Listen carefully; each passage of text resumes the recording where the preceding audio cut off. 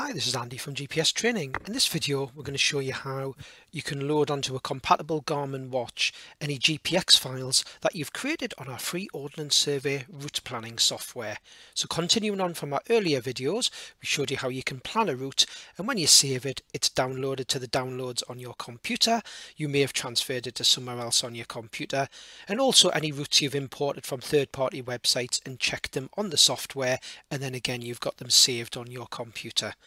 You do need to have a watch that is compatible with GPX course files. So I've got a Phoenix 6 that I'm using today, a Garmin Phoenix 6. Other Garmin Phoenix watches will be compatible. You just need to check with your own watch that you are able to load GPX courses onto the watch.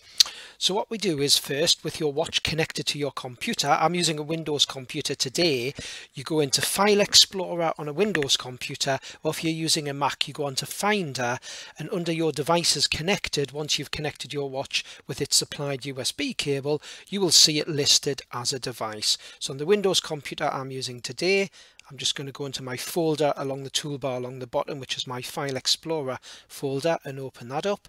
And I can see down the left hand side the Phoenix 6 Pro connected under this PC. I'm just going to highlight this PC, and again we can see devices and drives. So if you want a Mac computer, you go to Finder and look at any devices you've got connected, and you should see your watch connected. In this case I've got a Phoenix 6 Pro. So where it says Phoenix 6 Pro, I'm just going to double click on there, and I can see a folder called Primary.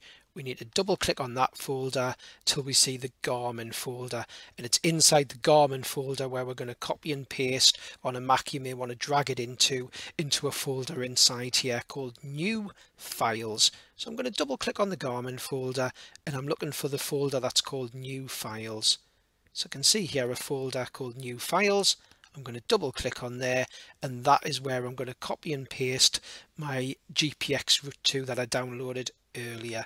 So if I go onto my downloads, so still in File Explorer, or on your Mac you would find your downloads, and I can see Simonside Hills here, a one that I downloaded earlier.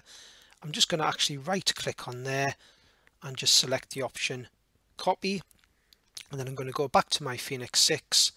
I'll just go back into the Garmin folder, into the one called New Files.